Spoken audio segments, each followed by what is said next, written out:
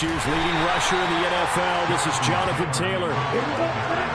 They'll break the huddle, come up on 2nd and 8 at the 27-yard line. Working out of the gun. Love. Throw left side here, complete to Campbell. And past the 40 before he's out of bounds. That one for Indianapolis, resulting in 15 yards and a fresh set of downs. And there's a first down catch for Paris Campbell. What a welcome sign for Colts fans who've been waiting for this guy's eventual breakout. Came into the league as a second rounder in 2019 with almost 4.2 speed. Injuries, they've limited him to 15 games in 3 seasons, but the Colts still believe there's a star burner in there if he can stay out there for 17 games. A throw for Pittman is intercepted. Picked off by Ronald Darby. And the Broncos are going to take over at their own 30-yard line. Well, that is a quick lesson on how difficult this defense is to throw against. An interception on their initial drive of the ballgame. Now we know why their offensive staff spent the entire week awake trying to prepare for this one, because you can't totally shy away from throwing the football. But at the same time, you're looking at them and going, where are the weaknesses? How are we going to move it? One of the top defenses in the NFL for a reason. We just saw one example right there. So 1st and 10 here for Wilson and the Broncos. Right at the 30. They run here with a second-year man from UNC, Javonte Williams. And he'll get it out near the 40 to the 39. This defense for the Colts, they were terrific in the win over Tennessee a week ago. And how'd you like to be the quarterback reviewing the game tape from last week and seeing this defense on the spot on almost every snap? If the ball was in the air, they took it away. If the ball was pop free, they picked it up. 5 takeaways in last week's game. Williams going to get it again on 2nd down. Oh, he's got some breathing room. Denver has the first down, the play going for 15 yards. Now, look, that wasn't a huge gain, but those are the types of carries I think they were missing in their loss last week. They couldn't get him going on the ground. Did you get the same feeling I did during meetings, that they kind of regretted that he didn't touch them? Absolutely. You know, hey, he should have touched him more last week. They weren't going to make that same mistake, and they've taken care of that early.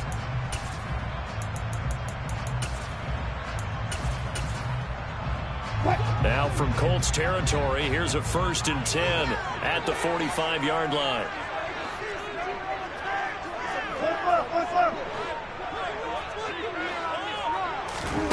Out of the gun, here's Wilson. Got an open man here, and it's K.J. Hamler. And he's going to be taken down at the 28-yard line. Pretty solid opening drive here, Charles. They've worked in the run game, the pass game, just steadily getting yards, and now they've got it inside the red zone here with an opportunity. And the only thing they don't have so far is points. But the way that they're moving the ball now, that shouldn't take much longer. And they've established a great balance so far. Running, passing, doing what they want on offense.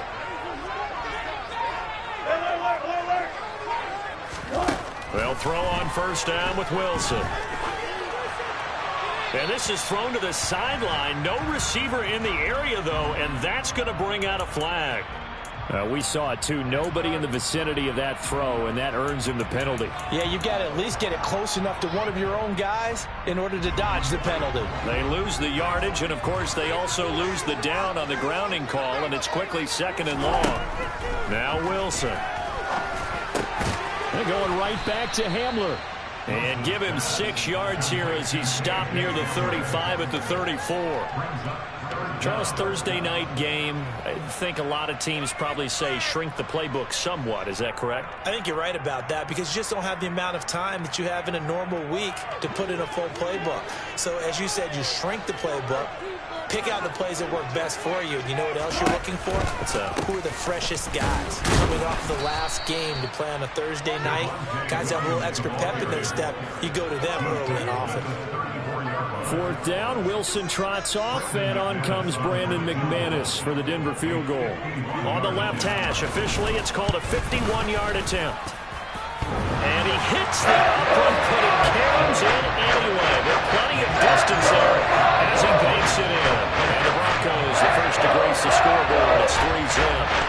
And distance wasn't the problem, but he did need some help from the right up upright, and he got it. A little kiss and in. Yeah, fortunately caught on the inside of the upright, and that pushed it through. This isn't like a baseball foul pole where you hit any part of it and it counts. It's got to go through the post. If he hits it on the outside, that's no good.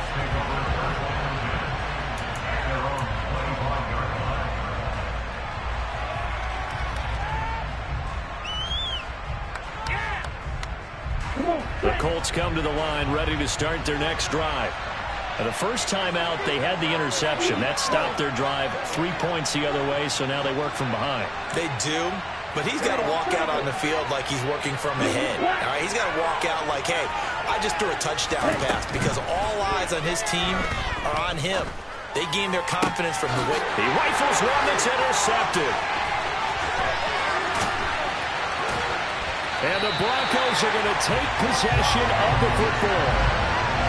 So a nice play defensively by the rookie, coming up with the INT. And that's a late-round pick right there, making a first-round impact. And a lot of these day 3 corners, they end up winding up on special teams and sub-packages and even on the practice squad. But he's really made an impact on this defense, and he comes up with the interception there. After the interception, here's Wilson. And that throw behind his man, he missed him, incomplete. And to put it mildly, this is a tough spot defensively. They have to come right back out and defend their red zone. But how about that good first step towards forcing them to settle for at least 3 points? I think they're also thinking bigger right now. Imagine being able to stop them totally and change the momentum. So after the incompletion on first, now 2nd and 10. Now it's Wilson. Throw right side, complete to Williams. And now they're inside the 10 as he's brought down at the 9. They get 6. That'll leave them with 3rd and 4. In search of 4 yards here to pick up the first down. Wilson. Got a man open. It's Sutton. Touchdown, Broncos. Cortland Sutton. His 3rd touchdown now on the year. And they are able to add on to their advantage. On here, Brandon McManus for the point after. He's got it, and now it's a 10-0 lead here in the opening quarter.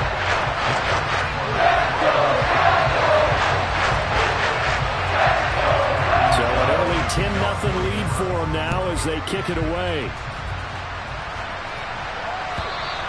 And as we